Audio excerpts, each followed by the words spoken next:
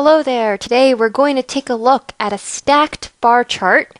You're going to learn how to create this, and you're also going to understand how this differs from a standard bar chart. So what you see right here is a stacked bar chart. In this example, we have a mile run training session, and we have two participants, Jason and Matt. And what they're doing is they are counting the number of times they ran a mile in under 8 minutes. And they're training for 5 weeks. So with each week, they're counting the number of times that they achieve this milestone. So in this case, for Jason, he did not run any mile under 8 minutes in week 1. However, as you can see, by the end of week 3, he had achieved this 5 times. So that by the end of 5 weeks, both of them actually were able to complete this training session 15 times. They were able to run a mile in under 8 minutes 15 times. Okay, so this is what a stacked bar chart looks like. If we were to translate that into a standard bar chart, it would look like this. And in this case, again, in our legend, we show for each week what the number of times each person ran a mile in under 8 minutes. So as you can see, between the bar chart and the stacked bar chart, the main difference is that the stacked bar chart aggregates everything into one bar.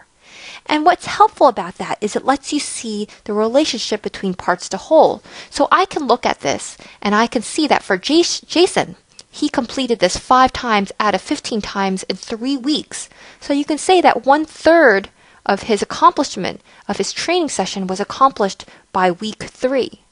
Okay, so this gives you a sense of part to whole, and it's through a stacked bar chart that you can visually see this.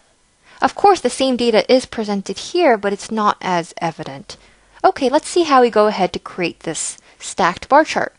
Once we have the data here, so week 1s through 5 and the number of times that each person completed the less than 8 minute mile, you highlight this data range. And we're not concerned about the total here because we're not including the total amount in our bar graphs. So we simply highlight this range here and we click on Insert and hit Chart down below. At this point, you have, again, a series of recommended charts, but we want to display a stacked bar chart. So click down here under the bar chart, and here in the second option is the stacked bar chart. At that point, you look to the right and you see the preview, which is exactly what we have in mind.